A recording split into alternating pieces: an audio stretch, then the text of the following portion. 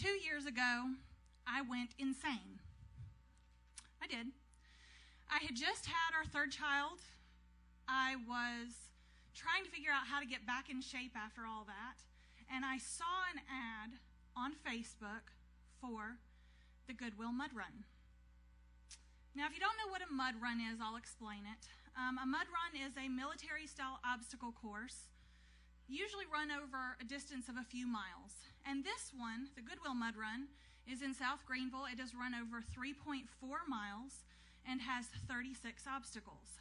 And everything from an 18-foot rope wall to a Tarzan-style rope swing is covered with a thick coat of red Carolina mud. But what did I do? I signed up, of course. I found 2 of my friends and my sister, and we signed up and immediately started training because there were things that we knew that we would have to train on.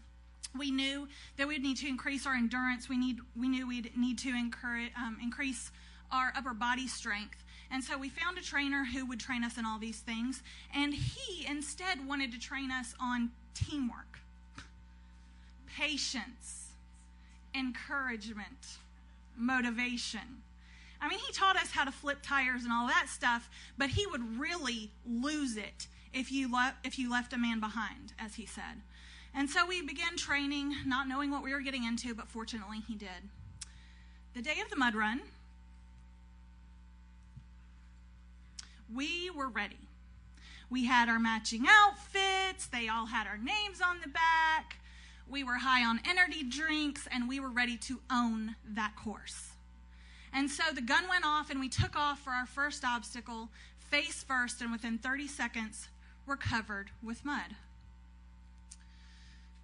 As we rounded the finish, there were 3 obstacles left. We had gone through most of the obstacle course and learned that you actually do have to have some teamwork. You actually have to have a little bit of patience, and by God, you better encourage those people because they're the ones lifting you off the ground. And so we rounded the corner, and there were 3 obstacles left. There was a 4-foot pit with mud so thick it would suck the shoes right off your feet. There was a small, insignificant 2-foot hill, and then there was a 12-foot wall that we'd have to scale as a team. And I know what you're thinking. You're thinking the same thing I was thinking. That wall is gonna hurt. And it did. But that wasn't the one thing that stopped me dead in my tracks. See, I had just come out of the pit and managed to keep my shoes on, which was a miracle in and of itself. And I came out, and my team was already ahead of me. They were already at the base of the wall staring at me, cheering for me, screaming, "Come on, we need you." And they'd already made it over this hill, and that was fine. And I was trying to step over the hill, and I realized I couldn't. And every step I took, I slid backwards. And the more I tried to gain traction, the more I slipped and fell. And I was standing there just dumbfounded, like, this hill that doesn't even register with anyone else. Why can't I get over this stupid hill? And I hear the cheering, and I hear the screams, and I see my sister standing at the base of the hill, or at the base of the wall. Now, let me tell you something about my sister.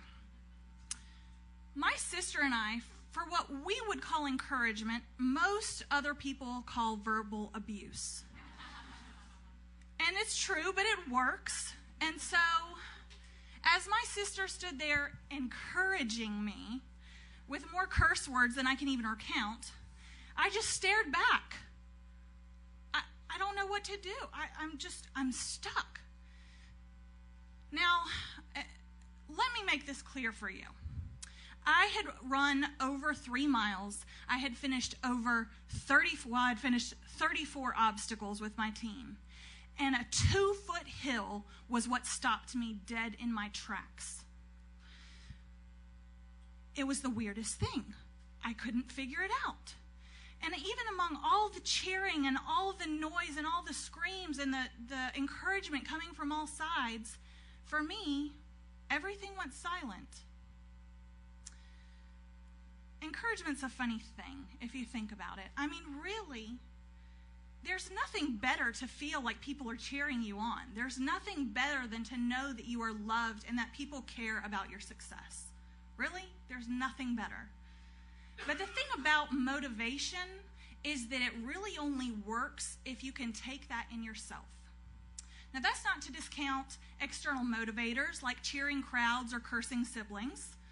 Those things all work, and they're all instrumental in helping us pull ourselves out of our discouragement. Without people cheering us on, we may just sit there, dumbfounded.